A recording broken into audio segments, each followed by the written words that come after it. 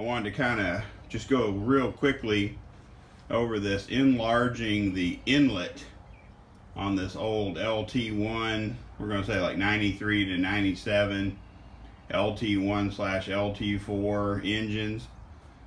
Basically what they're wanting to do is enlarge the openings to match dual 58mm throttle body. What I do in this circumstance is I just ordered the dual 58mm gasket, centered it, bolted it down, and then scribed the 58mm opening. And you can see it makes a significant difference. I'm basically going to use a large large single cut burr to just work this down sort of close. Like, I don't want to get all the way to the line with the rough cut burr.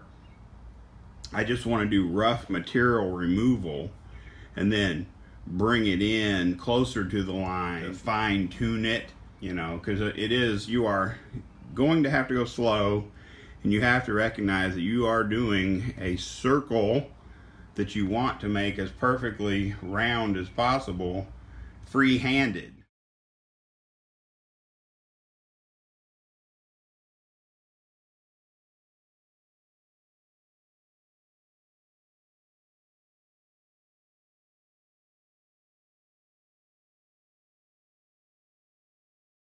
Alright guys, I didn't want to bore you with all that raw material removal. I just wanted to show you I was using a fairly aggressive single cut non-ferrous bit or burr to just kind of knock out material removal. Then I'll switch over to this single cut flame just to do a little bit more material removal, and then I'll switch over to a straight drum double cut burr to do my final shaping, so that way I can sneak up on that line without losing it altogether or over cutting it, which I don't want to do.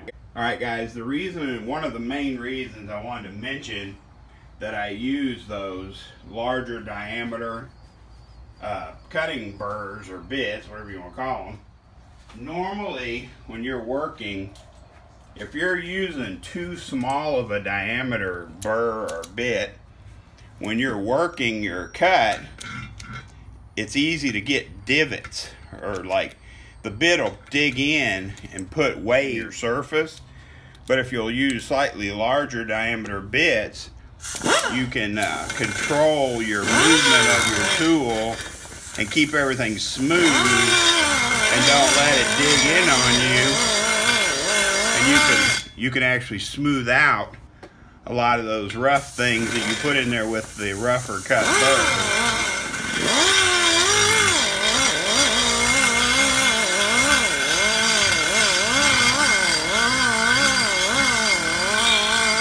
You can see how smoother this burr is than that large single cut.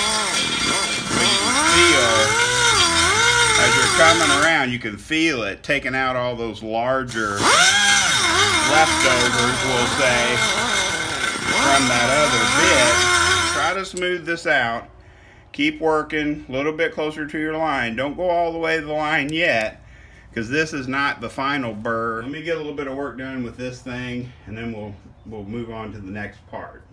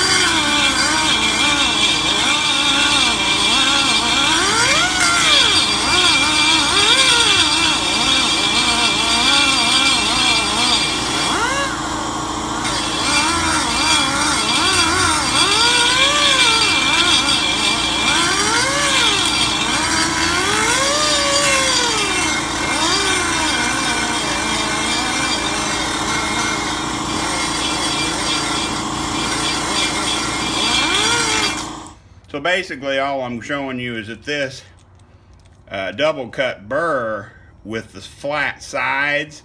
Now be careful, because this is square cut, or it's flat cut on the tip. So don't reach up in there and grab onto anything you don't mean to be cutting on.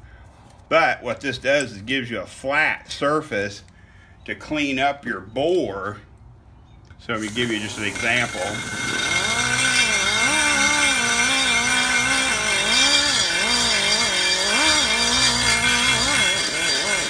You'll move this tool all the way around, flattening out. Like basically you're going to crisp up and flatten this cut all the way around, which is going to give it a better end result because you've got the right tool or burr to get that job done. So, all right guys, just to kind of review what we were working on today.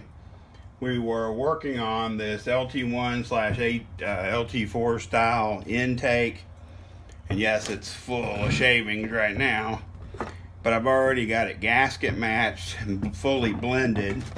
So the only thing I had left that I wanted to do was I wanted to open these up to the 58mm openings for the larger, like BBK style dual 58 throttle body. Get it completely, you know, squared off at least. So basically what you're going to have is your throttle body, and when those blades open, you can have this hole slightly smaller than 58mm, because only a portion of the moon or half circle shape comes into that area. But you want to have it opened up to the 58mm gasket, so you have absolutely zero restriction. Let me grab that gasket real quick. Now you have to order these special. I did not find any in stock at our local part stores. Let me see which way. Here we go.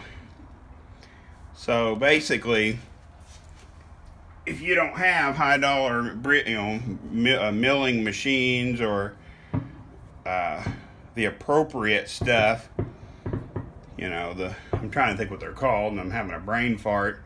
But like your Bridgeports or your big, looks like a big drill press, but it's got like a special bit on it that can come in here and, you know, eat this out and whatever. But you'll just basically line up. Let me flip it around. It's a little bit easier to see. You just line up all your holes, and now keep in mind, I will point this out, guys, on these LT1 style intakes, these bolt holes are not square. You might be able to see, like, here's the bottom casting, this hole's way up here, this one's down here. See what I'm saying? They're not symmetrical, they're not square, so you have to get your gasket on the right way. Line up all your holes, scribe your gasket. So you'll see, let me get it back down here where it goes. I basically just scribed that 58mm gasket to the plenum opening, and with enough patience and time and using steps, I can't stress enough, with this procedure, if you want it to turn out halfway round, you're going to have to do it in stages. You're going to start with your rough cut or your rough material removal, come in with a medium aggressiveness burr, get a little closer to the line, come in with your finer tuned, and since this is a round surface, you want to use the biggest diameter fine cut, either a really super fine single cut or a double cut. Bigger the burr, the better, because it'll be easier to keep this smooth without digging in and getting weird lumps in it. And then once you get it, you know, basically to the line, it's up to you how far you want to smooth this finish, because it can be left at a 60 grit, it could be polished smooth, you know, it could be just have a sanded finish at 120 grit. This finish on this bore really has no effect on the end, how much power it's going to add or airflow. This is purely just to give an unrestricted access from the new bigger throttle body to the common plenum, blah blah blah, to the motor. So I just wanted to kind of give you guys a representation of how you can port these out to a round, get it round enough. I'm sure there's going to be some machinist out there that poops their pants and, oh God, you didn't use my $4,000 machine to cut those holes bigger. Well, in reality, as long as my throttle body bolts on here and my gasket seals and there's no restriction to my airflow,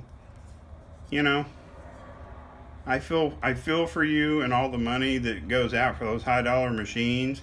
I'm not saying I wouldn't own them too if I had the money and the space to store them, but this type of procedure is very few and far between in my experience. I've only done a handful of these. I've done a couple of the 2-valve Mustang guys that want these their dual opening made to a big oval for the mono blade. I've done that work before, but and I'm not 100% done with this, because if you look close you can still see a little bit of that line, but my video was getting too long and I try to keep my videos around 15 minutes. So just letting you see that if you take your time, use the stages and step cut those scribed openings, you can do a good job and get that done at your leisure, on your own, at your own place. So DIY, guys, that's another tip. Don't be overwhelmed with something that you think you can't do. Find a way to make it happen. Research it, put your brain on it, think outside the box, and get it done. Appreciate you guys watching the videos.